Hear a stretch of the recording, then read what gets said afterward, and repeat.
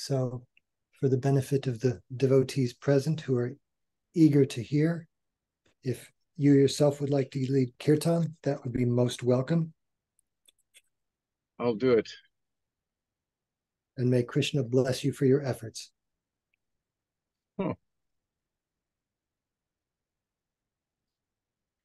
Namo Vishnu Padaya Krishnastai Vile Gurudas Jayadvaita Swami Niti Namini.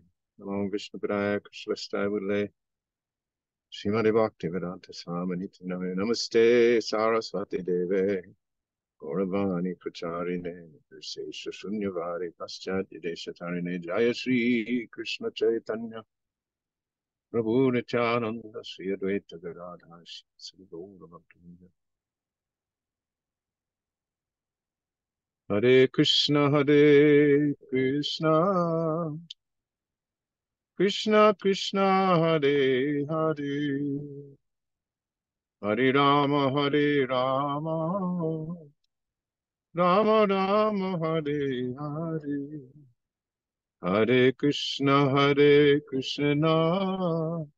Krishna Krishna, Hare Hare, Hare Rama, Rama Rama, Hare Hare. Hare Krishna, Krishna Krishna, Hare Hare, Hare Rama, Rama Rama, Hare Hare. Hare Krishna, Krishna Krishna, Hare Hare, Hare Rama, Rama Rama, Hare Hare. Hare Krishna,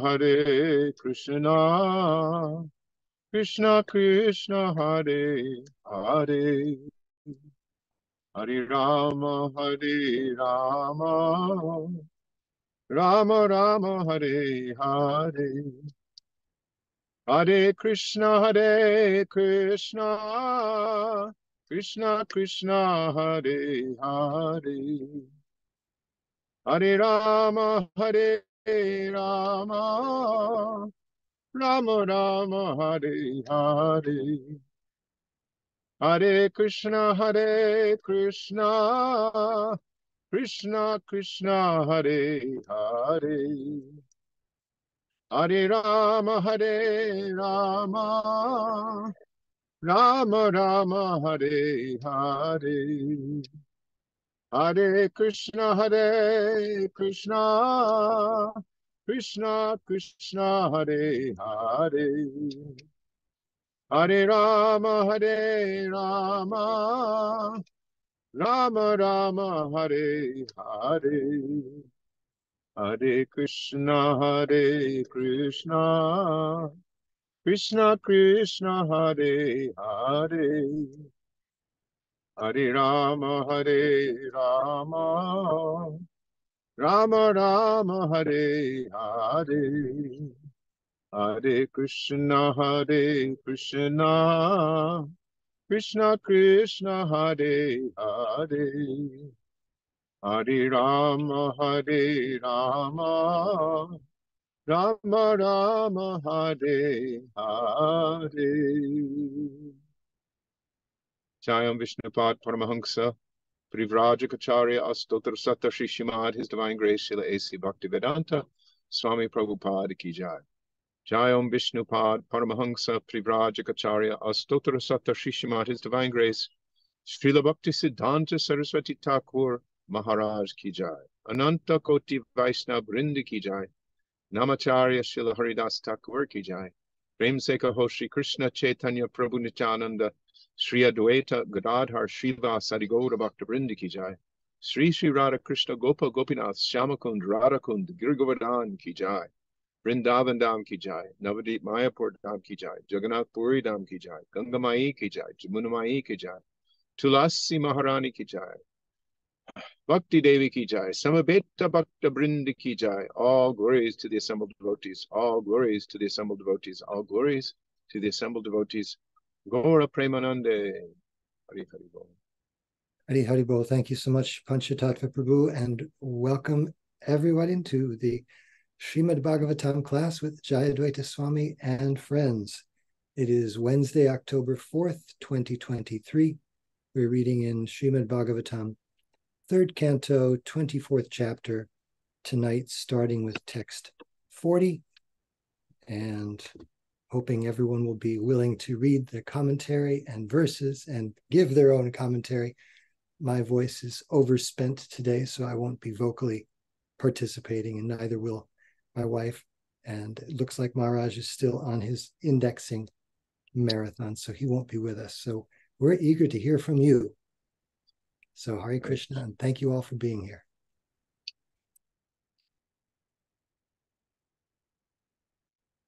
Hari Bol, Hari Bol. Hey, Vijay Krishna Prabhu, would you like to do the service of reading and commenting upon the first verse? And the first verse is? Canto 3, chapter 24, text 40. Yes. Should I start? Yes, please. Thank you very much. You're most kind. Matra adhyatmikim vidyam shamanin sarva karmanam vitarisheyaya chasau bhayam chati tarishyati. Translation. I shall also describe this sublime knowledge, which is the door to spiritual life, to my mother, so that she also can attain perfection and self-realization, ending all reactions to fruitive activities. Thus, she also will be freed from all material fear. Purport. Kardama Muni was anxious about his good wife, Devahuti, while leaving home. And so the worthy son promised that not only would Kardama Muni be freed from the material entanglement, but Devahuti would also be freed by receiving instruction from her son. A very good example is set here. The husband goes away, taking the sannyasa order for self-realization, but his representative, the son, who is equally educated, remains at home to deliver the mother. A sannyasi is not supposed to take his wife with him. At the vanaprastha stage of retired life, or the stage midway between householder life and renounced life, one may keep his wife as an assistant without sex relations. But in the sannyasa order of life, one cannot keep his wife with him. Otherwise, a person like Kardama Muni could have kept his wife with him, and there would have been no hindrance to his prosecution of self-realization. Kardama Muni followed the Vedic injunction that no one in sannyasa life can have any kind of relationship with women. But what is the position of a woman who is left by her husband? She is entrusted to the son, and the son promises that he will deliver his mother from entanglement. A woman is not supposed to take sannyas. So-called spiritual societies concocted in modern times give sannyas even to women, although there is no sanction in the Vedic literature for a woman accepting sannyas. Otherwise, if it were sanctioned, Kardama Muni could have taken his wife and given her sannyas. The woman must remain at home. She has only 3 stages of life: dependency on the father in childhood, dependency on the husband in youth, and in old age, dependence on the grown-up son, such as Kapila. In old age, the progress of woman depends on the grown-up son. The ideal son, Kapila Muni, is assuring his father of the deliverance of his mother so that his father may go peacefully without anxiety for his good wife.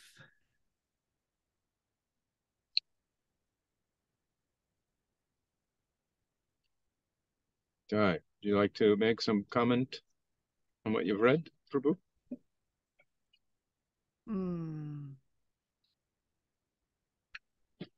I liked it when in the purport Srila Prabhupada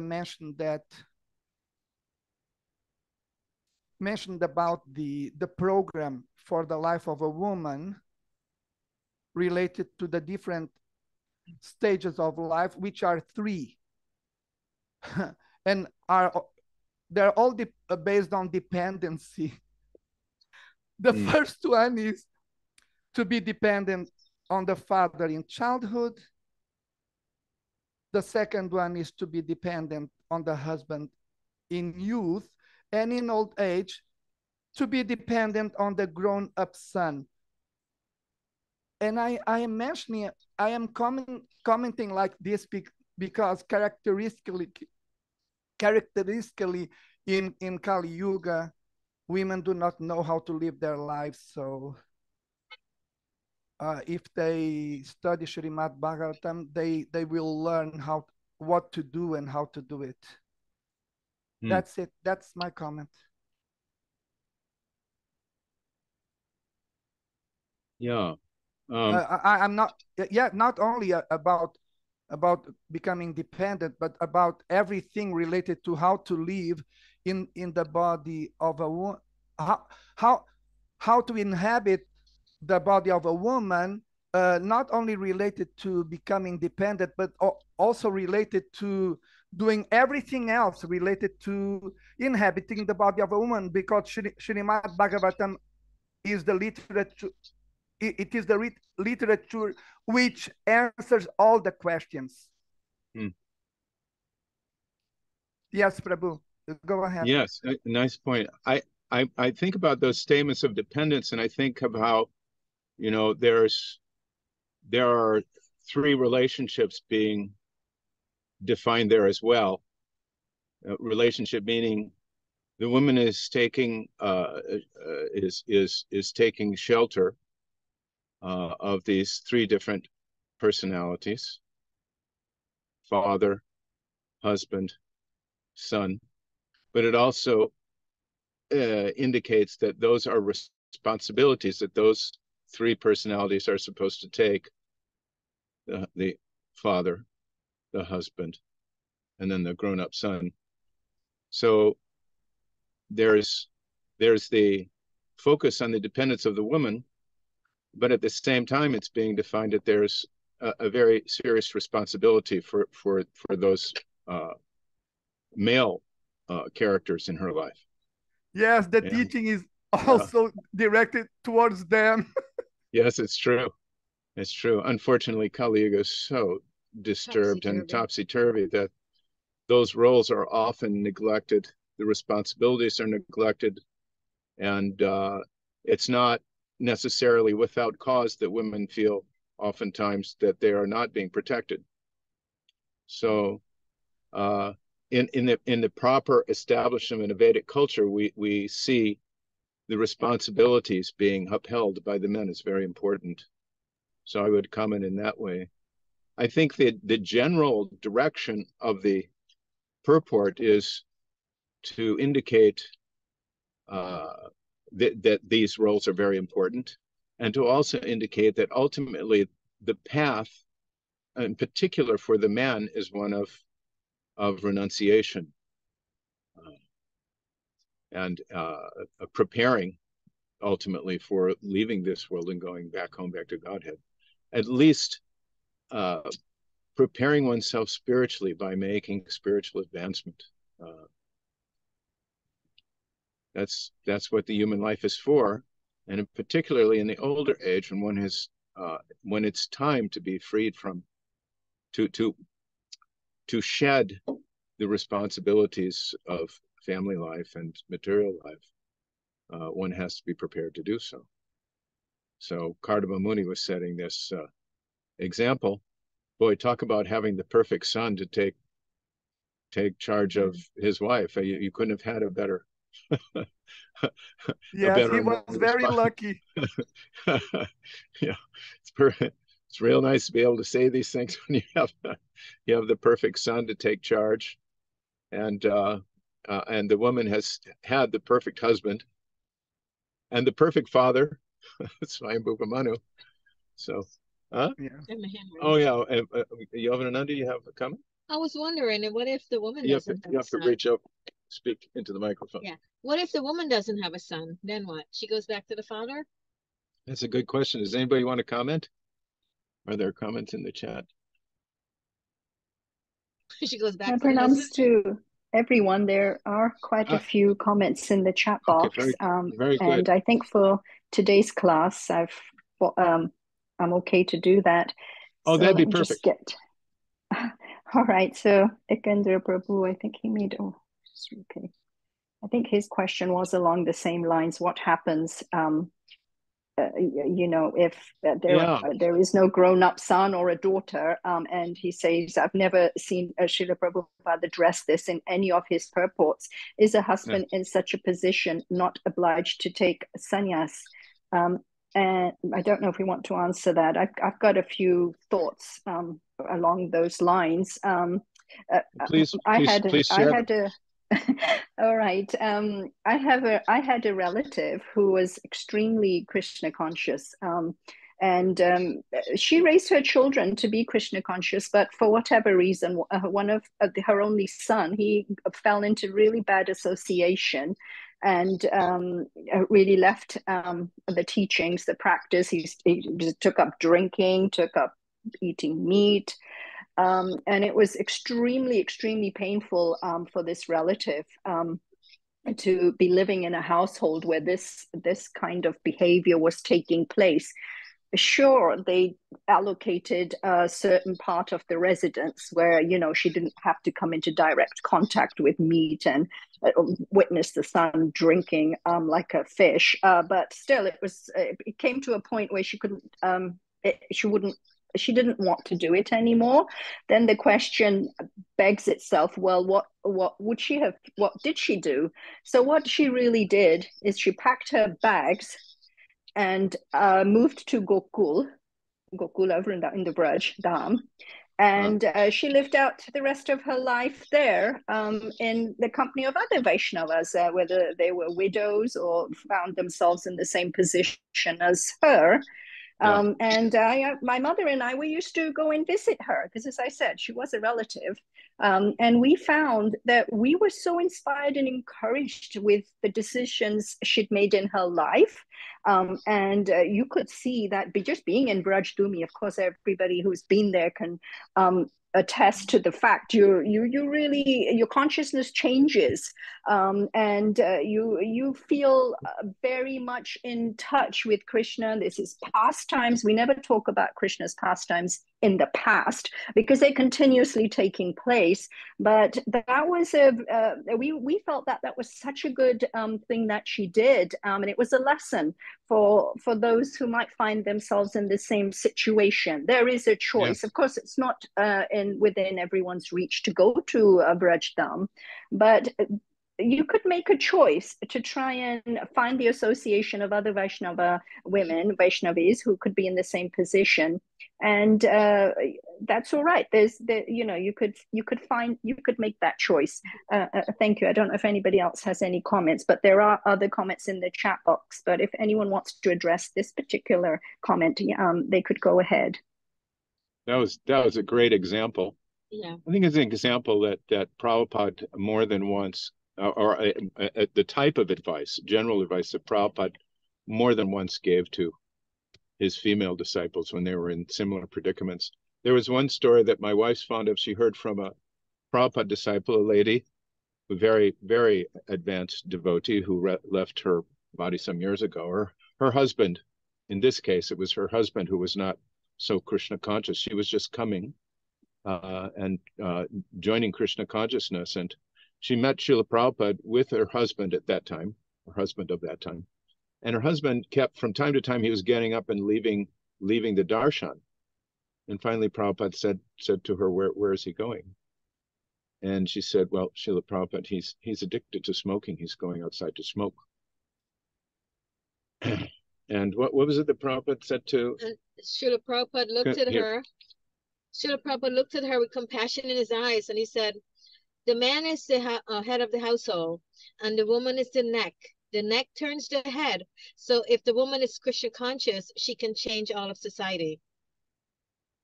That's it. And she related that personally to my wife years ago. It's another nice example where Prabhupada was encouraging. Here is this woman who is a Vaishnava, but is struggling because her husband had some addictions. And Prabhupada spoke to her with great compassion and basically was saying, you uphold your end, your Krishna consciousness. And by the strength of your Krishna consciousness, everything will be adjusted by Krishna. So there are, different advice at different times, but that was a very good bit of advice. We have temples all over the world. Those places are basically embassies of the spiritual world.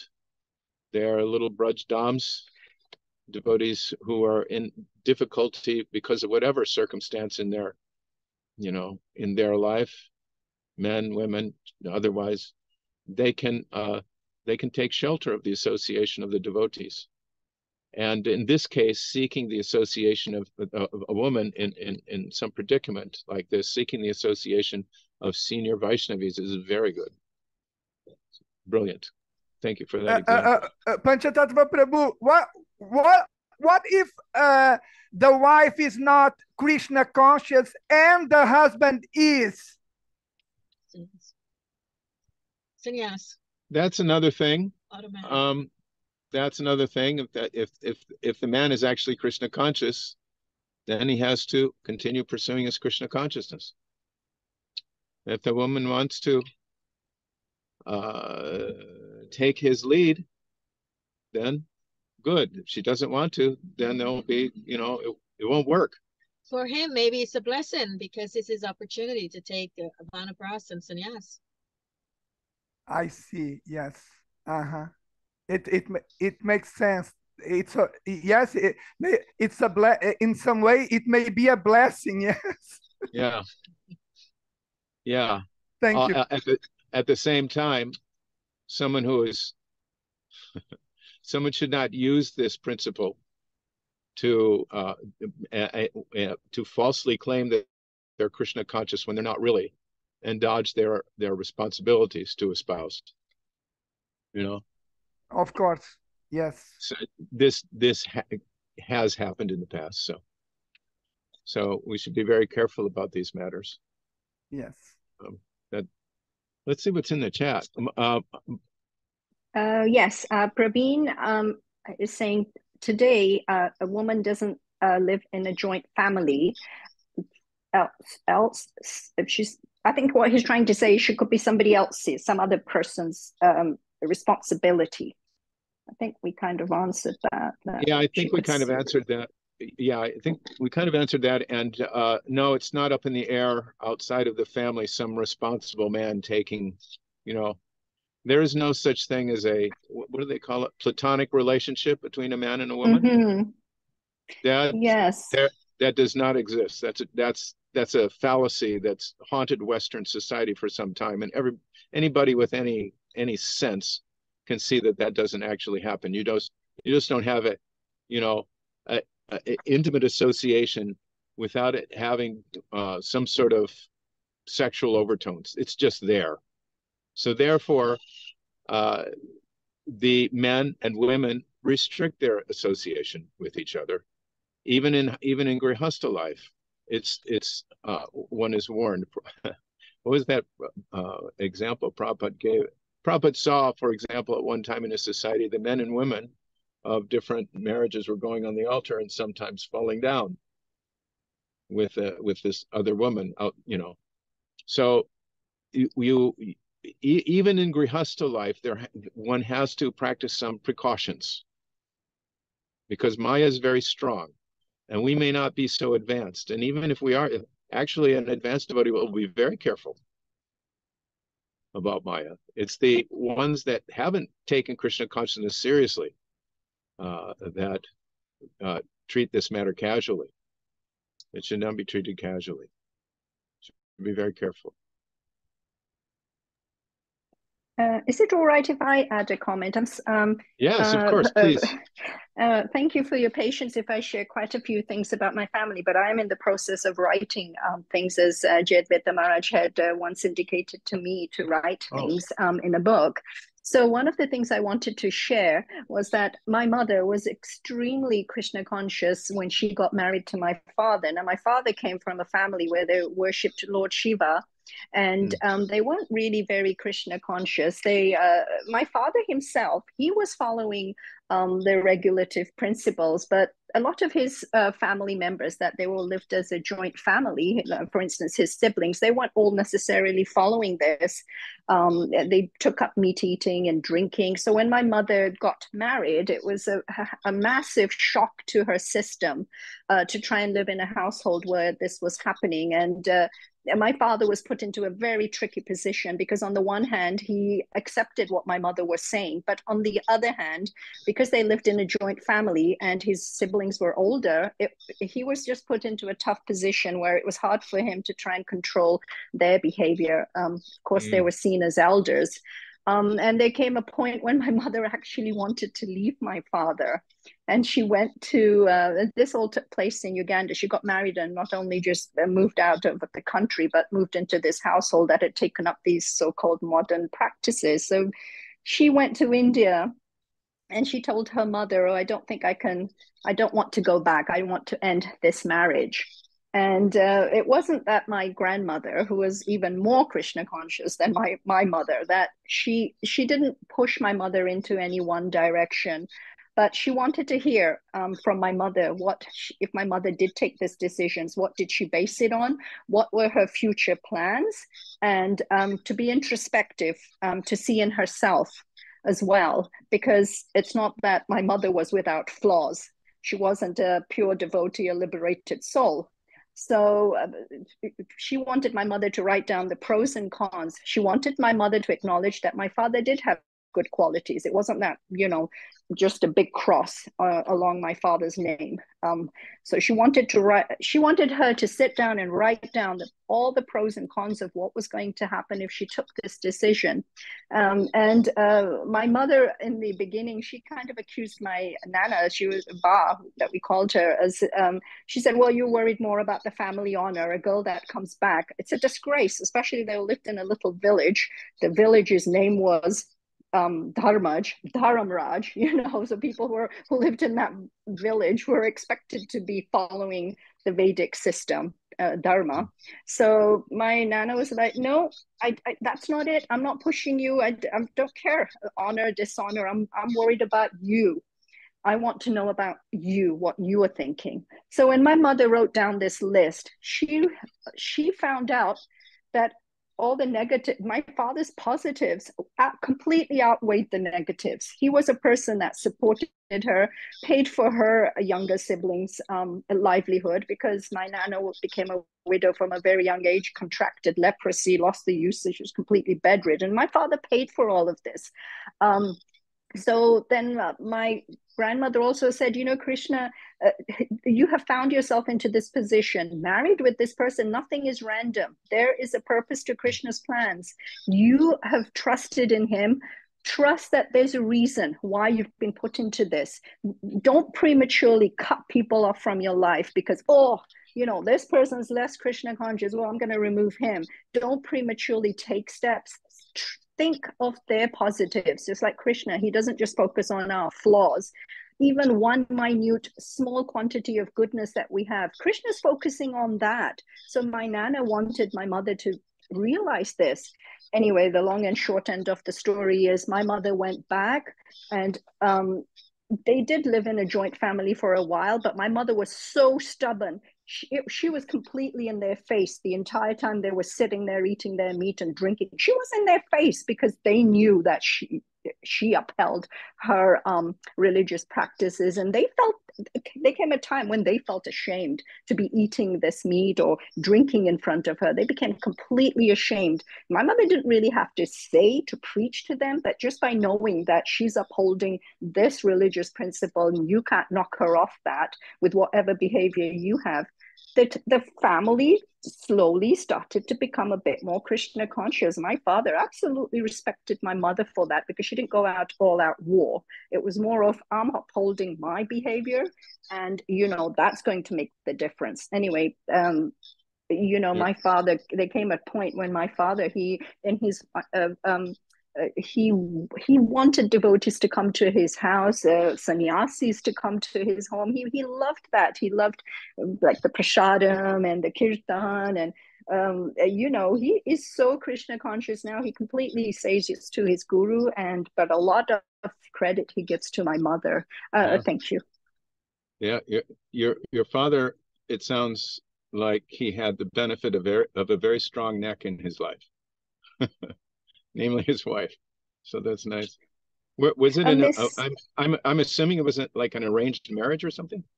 Yes, it was very much an arranged marriage. My father had he'd had his first wife died in childbirth, and then he didn't want to get married, but then he did get married a second time. And this is my father's also the way Krishna arranged it for him. He married a woman who was so Krishna conscious. She didn't want very much to do with him. She didn't want to consummate the marriage or any of that, because she brought her deity and she said she was married to Krishna.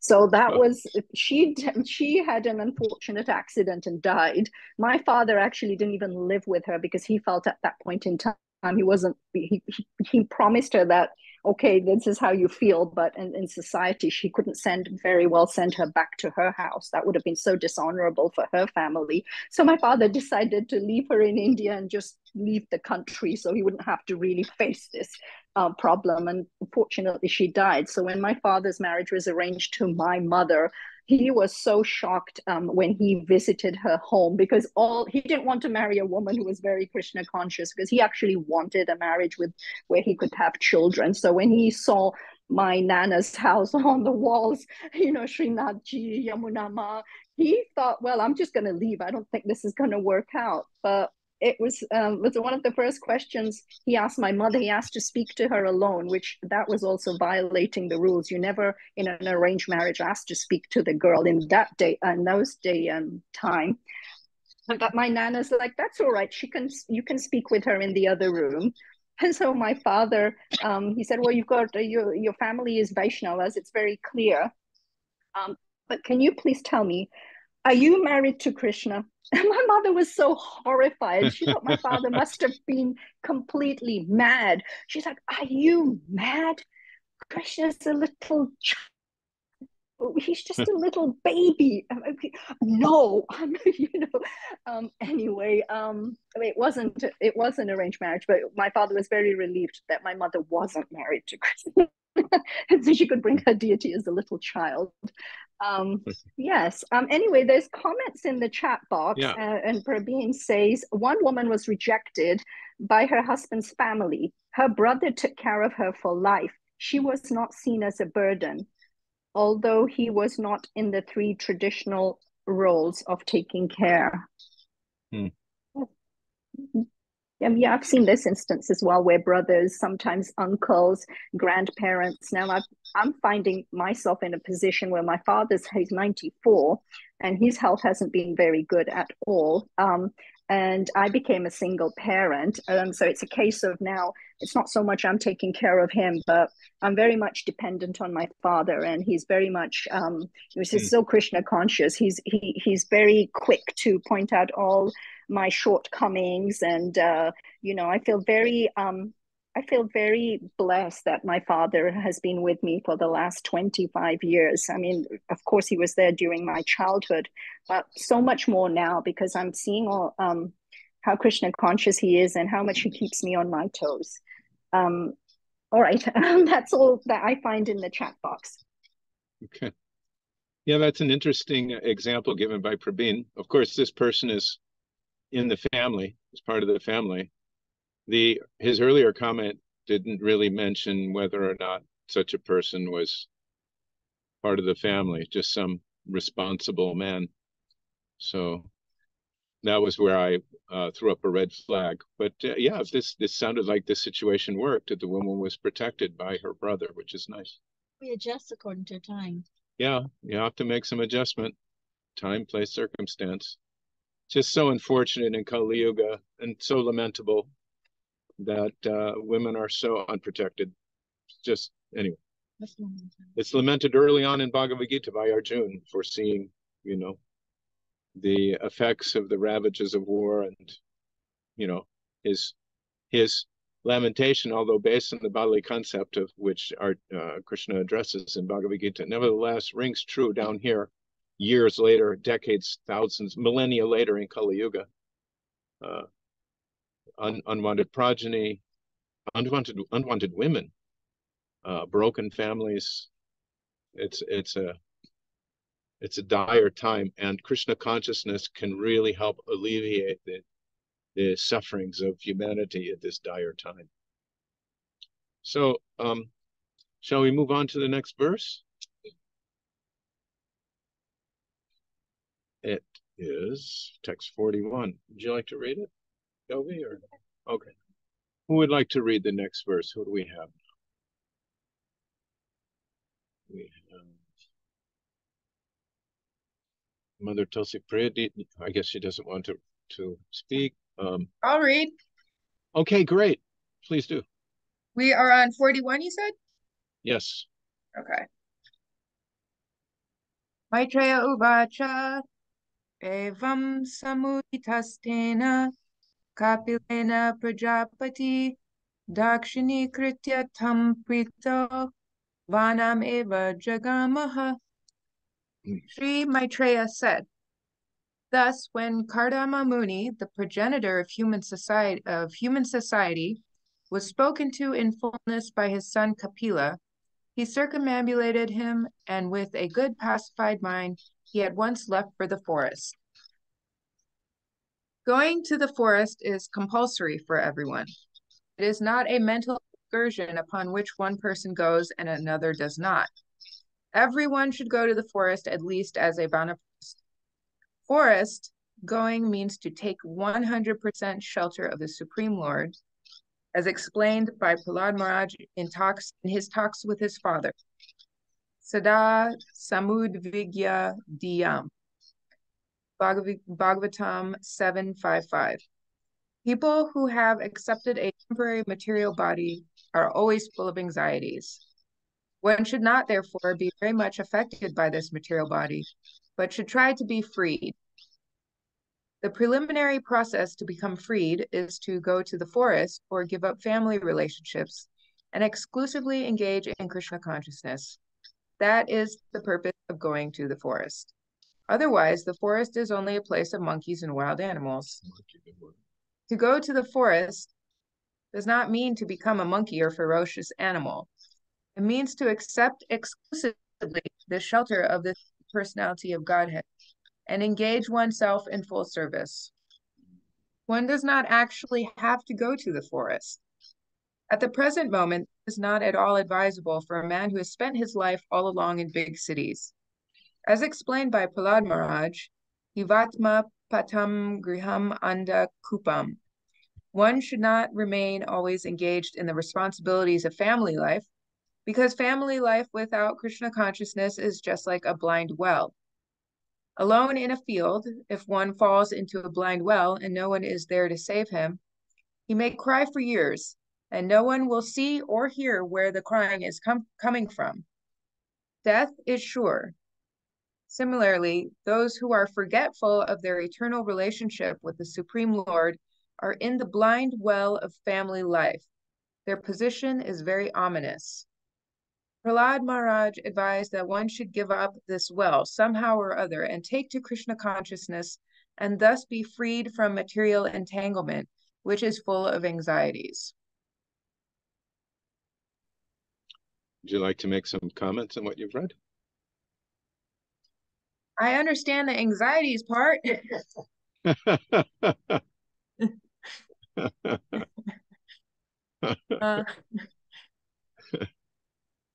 Yeah, I don't know. It all makes perfect sense to me. I can imagine that taking Vanaprastha must be difficult after being entangled for so long, though.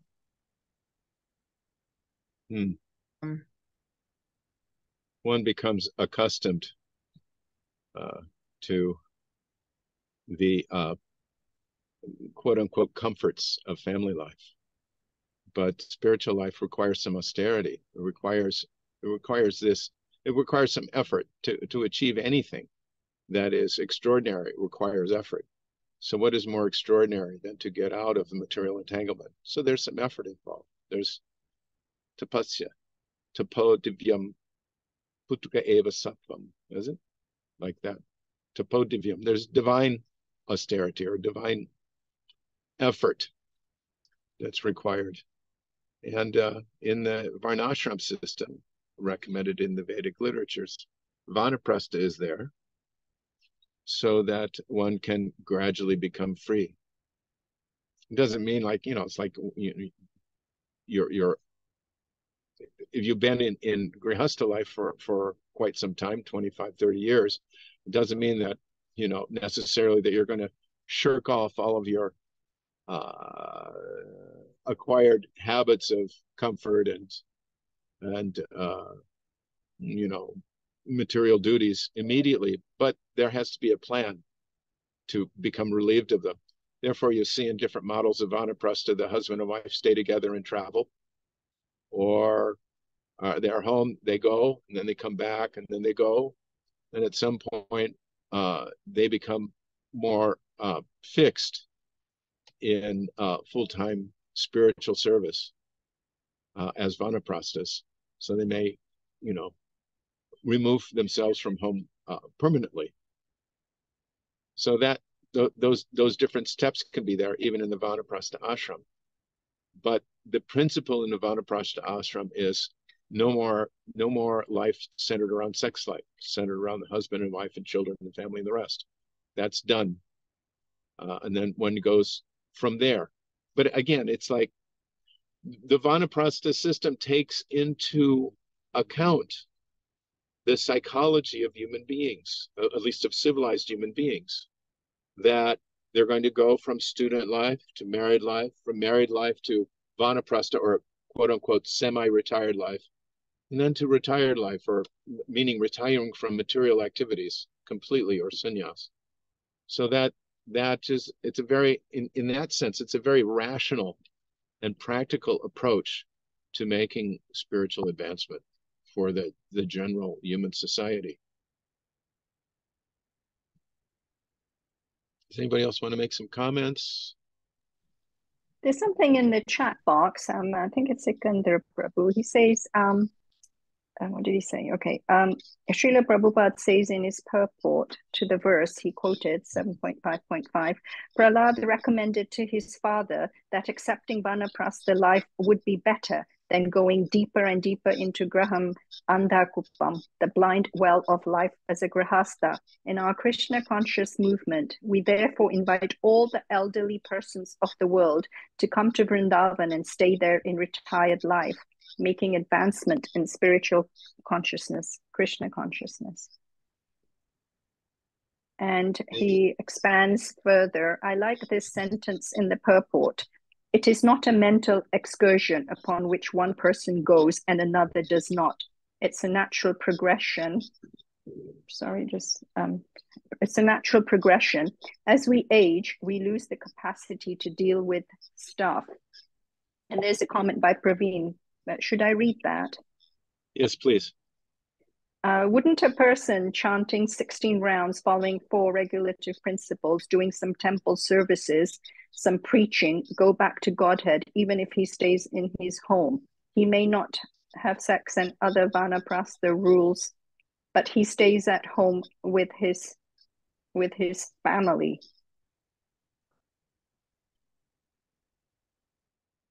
Yes, that can be done. But here we're getting the recommendation from the Acharyas down through Srila Prabhupada that vanaprastha is recommended. In other words, such a situation may be possible, but it's expected that according to the advice and guidance of the Acharyas, that at some point or another one become detached from family life, not staying at home, but becoming a vanaprastha. So that advice, it's good advice, strong advice. There may be exceptions to the general rule, of course.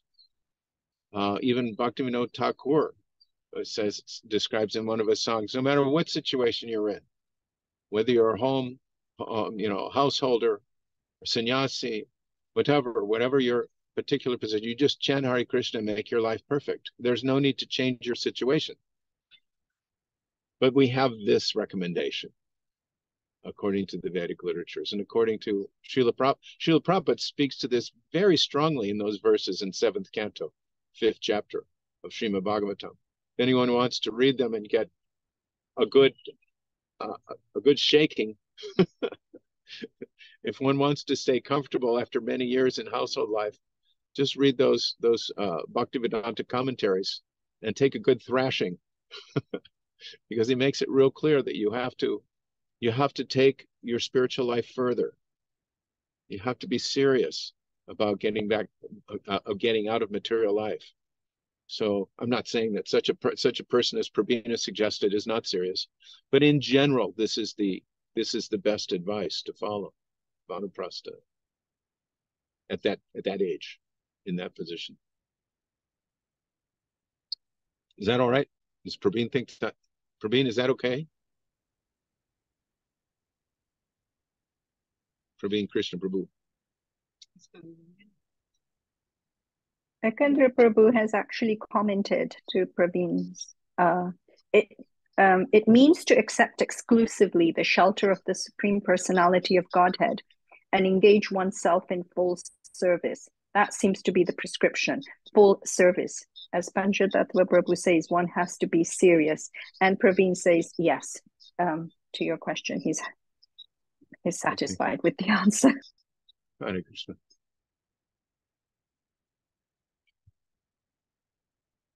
Let's see.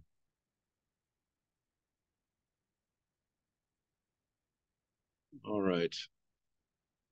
We're at text 42. Who would like to, Murari Gupta Prabhu? Would you like to read text 42? Nobody will be able to hear it. Huh? My voice is very messed up.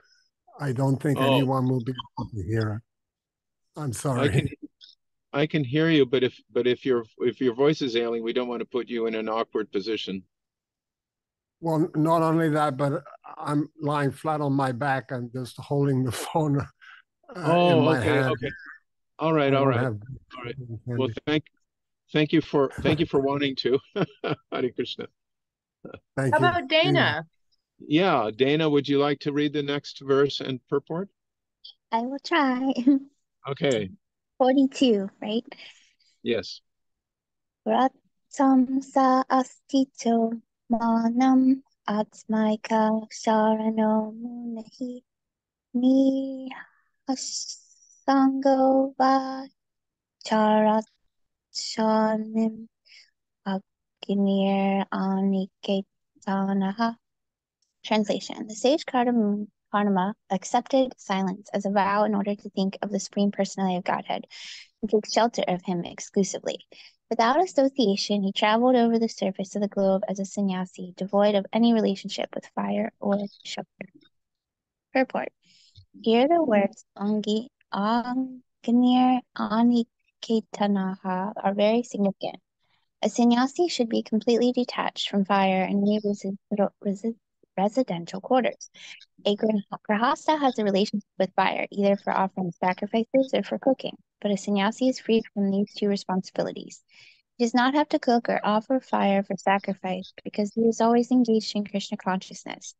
Therefore, he has already accomplished all ritualistic performances of religion. Aniketanaha means without lodging.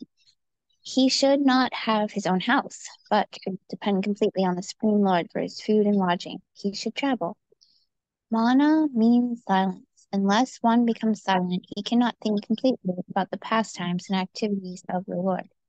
It is not that because one is a fool and cannot speak nicely, he therefore takes the vow of mana. Therefore, one becomes silent so that people will not disturb him.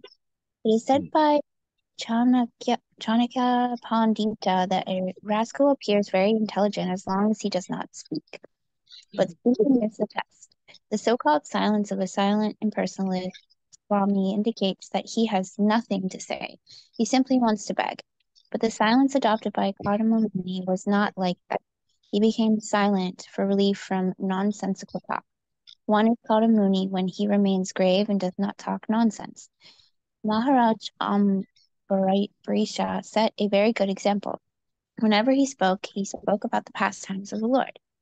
Mana necessitates refraining from nonsensical talking and engaging the talking facility in the pastimes of the Lord. In that way, one can chant and hear about the Lord in order to perfect his life. Vrata means that one should take a vow as explained in the Bhagavad Gita. Manitvam adambitvam, without hankering for personal respect and without being proud of one's material position. Ahimsa means not being violent. There are 18 processes for attaining knowledge and perfection, and by this his vow, Gautama Muni adopted all the principles of self-realization. Jai.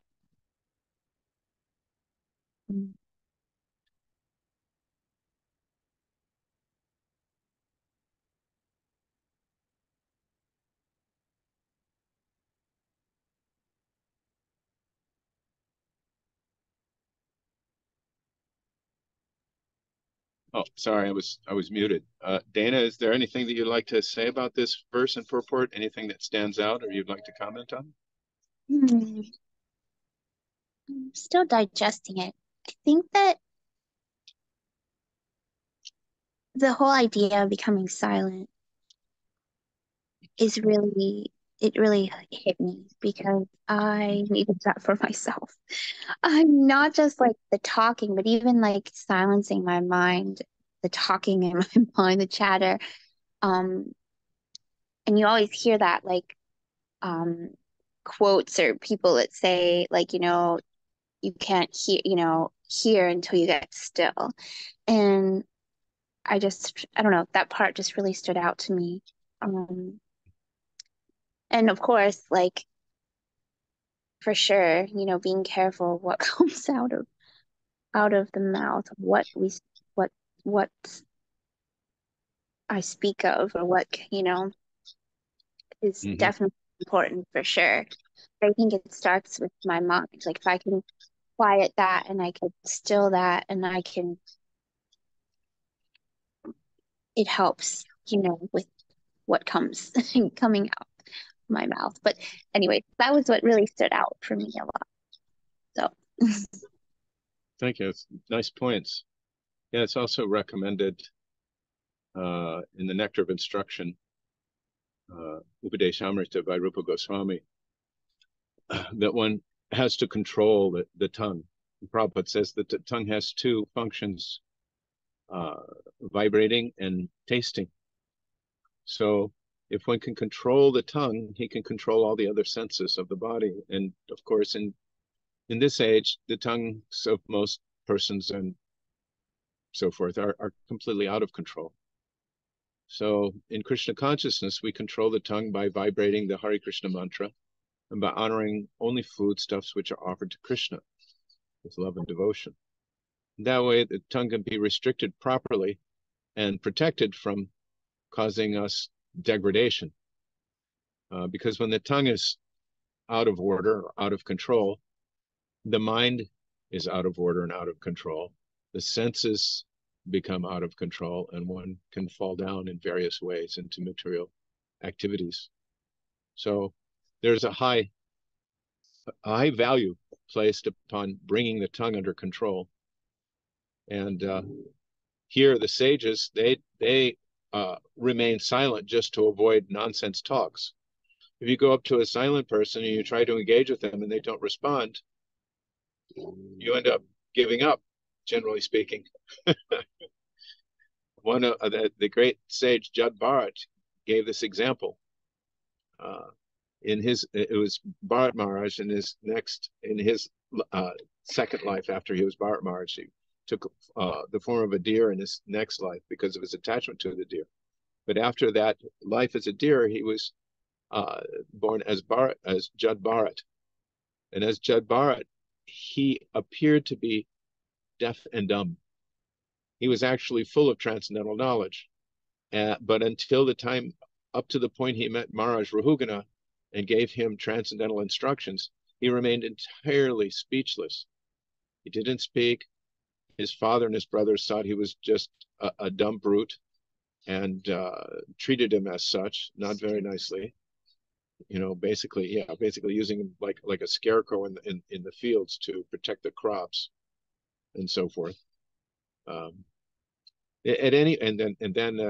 This story goes on from there. He was,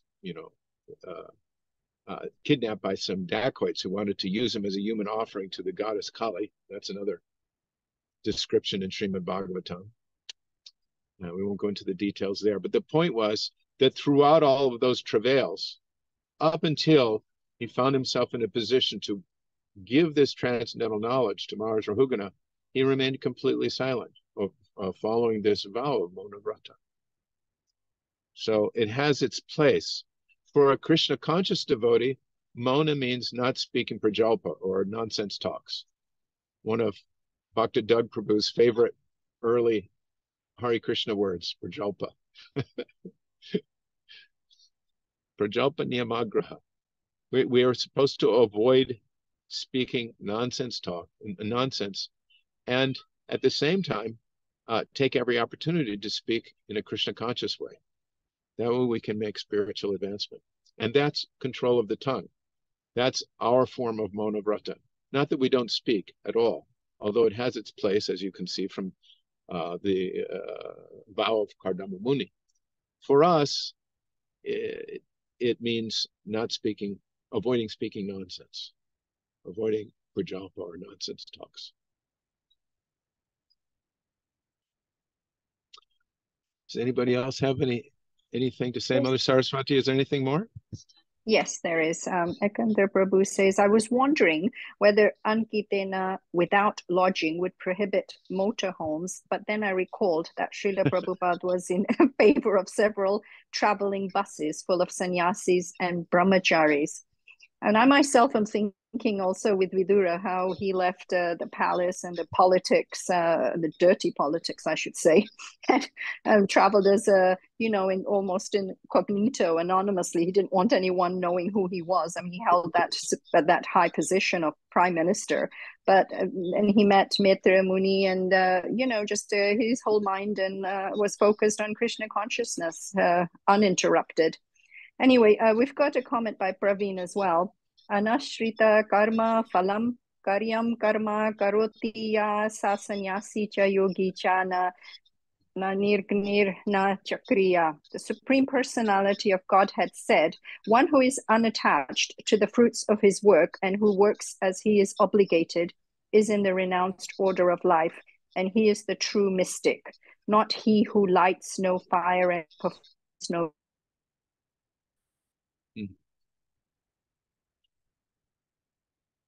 Yeah. Very good. It looks like it's time to end this class. We've reached 8 o'clock sharp Eastern Standard Time. Hare Krishna. That was a nice discussion. Thank you. Thank you all. Can we have someone step forward to lead the closing kirtan?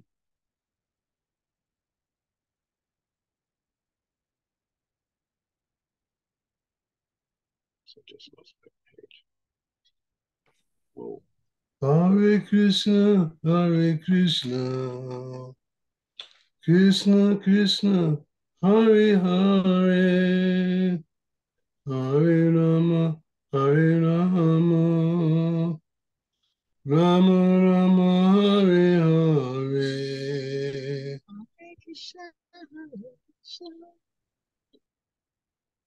Hare Krishna, Hare Krishna, Krishna Krishna, Hare Hare, Hare Rama, Hare Rama, Rama Rama, Hare Hare, Hare Krishna, Hare Krishna, Krishna Krishna, Hare Hare, Hare Rama, Hare Rama, Rama Rama, Hare Hare, Hare Krishna, Hare Krishna, Krishna Krishna, Hare Hare, Hare Rama, Hare Rama, Rama Rama, Hare Hare, Hare Krishna, Hare Krishna, Krishna Krishna, Hare Hare, Hare Rama, Hare Rama, Rama Rama, Hare Hare, Hare Krishna, Hare Krishna, Krishna Krishna, Hare Hare, Hare Rama, Hare Rama, Rama Rama, Hare Hare, Hare Krishna, Hare Krishna, Krishna Krishna, Hare Hare, Hare Rama, Hare Rama, Rama Rama, Hare Hare, Hare Krishna, Hare Krishna, Krishna Krishna, Hare Hare, Hare Rama, Hare Rama, Rama Rama, Hare Hare, Hare Krishna, Hare Krishna, Krishna Krishna, Hare Hare, Hare Rama, Hare Rama, Rama Rama, Hare Hare, Hare Krishna, Hare Krishna, Krishna Krishna, Hare Hare, Hare Rama, Hare Rama, Rama Rama, Hare Hare, Haribo. Jayam Vishnupad Brahmsa Parivrajakacharya Astottara Sata Sri Srimad, His Divine Grace, A.C. Bhaktivedanta Swami Srila Prabhupada Ki Jai. Jayam Vishnupad Brahmsa Parivrajakacharya Astottara Sata Sri Srimad, His Divine Grace, Bhakti Siddhanta Saraswati Goswami Srila Prabhupada Ki Jai. Ananta Koti Vaishnava Vrinda Ki Jai. Namacharya Silharidas Thakur Ki Jai, Prem Se Kaho Sri Krishna Chaitanya Prabhu Nityananda Sri Advaita Gadadhar Shivasari Gaura Bhaktivinda Jai Shri Sri Radha Krishna Gopinath Shamakum Radhakum Giri Govardhana Ki Jai, Sri Vrindavan Dhamma Ki Jai, Sri Mathura Dhamma Ki Jai, Sri Navadvip Dhamma Ki Jai, Sri Jagannath Puri Dhamma Ki Jai. Tam Ki Jai, Gaur Premanandi Hari Hari Bol. All glories to the Summit devotees, all glories to the Summit devotees, all glories to the Summit devotees. Jai Sri Guru Enguranga Nitai Gaur Premanandi Hari Bol. Hari Hari Bol. Thank you so much, Krishna Konteya Prabhu. Jai Jai Jai. And thank you everyone for making this another lively evening of Krishna Katha, or if it's another time of day where you are, another time of day, a lovely time of day. Srimad-Bhagavatam Ki Jai. Srila Prabhupada Ki Jai. Friends of Jayadvaita Swami Maharaj Ki Jai. Jai. Jai. Jai. Hare Krishna. Hari you, Hari Bol. Haribol, Haribol, Hare Krishna. Hare Krishna.